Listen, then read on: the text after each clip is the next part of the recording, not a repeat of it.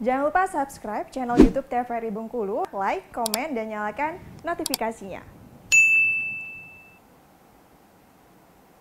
Pada tahun anggaran 2023 mendatang, untuk pembangunan infrastruktur Pemda Kaur merencanakan anggaran sebesar 140 miliar rupiah.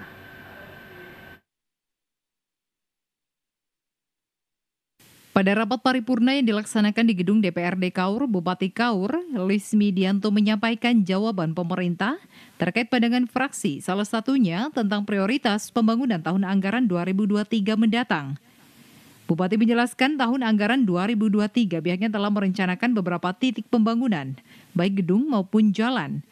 Akses jalan yang akan dibangun menggunakan dana alokasi khusus, yakni Jalan Desa Tinggi Kecamatan Tanjung Kemuning, hingga Jalan Desa Ula Agung Kecamatan Padang Guci Hilir, dan jalan desa yang berada di Kecamatan Padang Guci Hulu. Sementara untuk pembangunan menggunakan dana alokasi umum akan dibangunkan di Kecamatan Nasal dan Kecamatan Kaur Selatan. Bupati mengatakan total anggaran yang akan digelontorkan tahun 2023 mendatang sebesar 140 miliar rupiah. Prioritas pembangunan tahun depan masih di infrastruktur dan pendidikan juga kesehatan masih. Tapi kita sesuai dengan yang sudah didapat baik itu DHK maupun PAU. Jadi kita fokuskan pertama yang tadi saya sebutkan dan lihat wilayah atau daerahnya yang betul-betul sangat prioritas.